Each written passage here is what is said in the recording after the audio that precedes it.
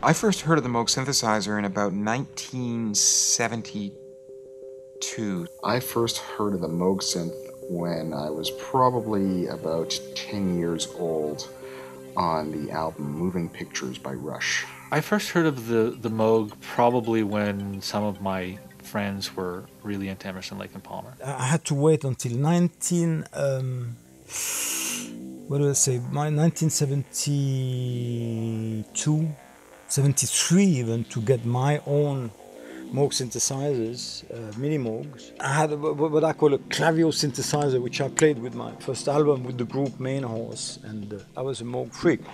And so I thought, Jesus, God, please let me have a Moog. And it came just like that, materialized. We started Refugee, and then I got two, and I started sleeping with them. Moogs are very, very near and dear to my heart because I'm just a synth geek kid. I grew up right in the right time, late 70s, early 80s, when all of this was burgeoning. It was fantastic. Hold on. He focused on the sound. And, I've talked to a lot of musicians, and they've made it very clear that the cornerstone of the Moog legacy is it's absolutely the best sound in the industry. And I was way into the prog thing when I was in high school, so I brought all my Keith Emerson baggage along with me, with the band, and wanting to do some cool stuff synth-wise and everything.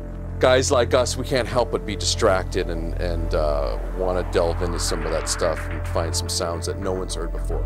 If it wasn't for Bob, there would be no synthesis. There would be no electronic music the way we know it today. He's the one who really popularized control voltage synthesizers, which was an analog method of controlling pitch and frequencies of the filters. He was the main American inventor to popularize the synthesizer. Bob was amazingly creative in the instruments that he designed, and he also had the fortune of working with people like Herb Deutsch and Wendy Carlos and others who helped him find the path to create electronic instruments capable of making wonderful and scary sounds. Through his development, it ceased being electronics, and it became sound and emotion, vibe, flow that we all get to enjoy. It was not about a collection of circuit boards. He took synthesis and put it in the hands of the musician.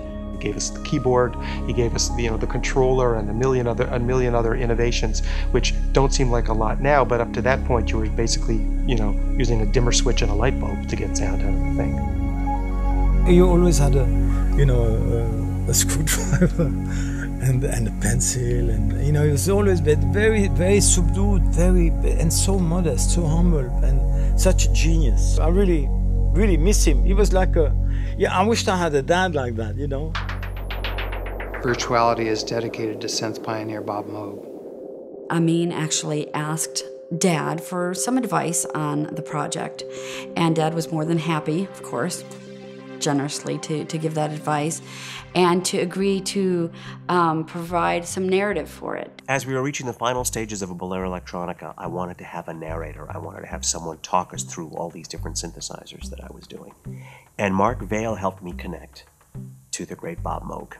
There was God standing in front of me, a very amicable, very kind man. Mark was telling him what I was trying to do. Bob looked at me and went, "That's cool, play me some of it." He listened to it, and he came back the next day, and he said, "This is great, what can I do to help?" And I said, "What I think would be great is to have you as a narrator in this. And as each stanza comes on, you could talk a little bit about what each synthesizer could be."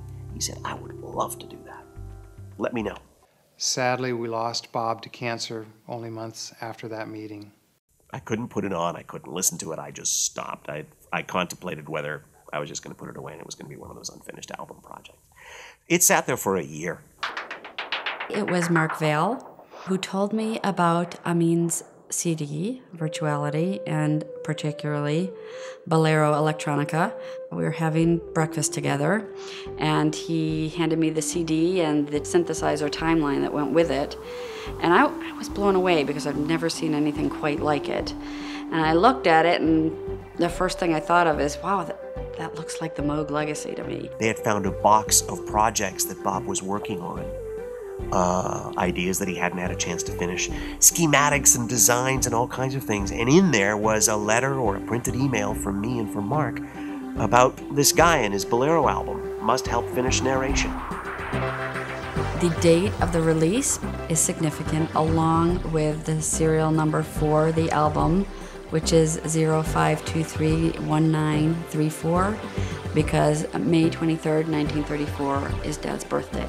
Amin has very intentionally decided to release it on that day in celebration of this wonderful concept album, but also in celebration of Dad's life and career.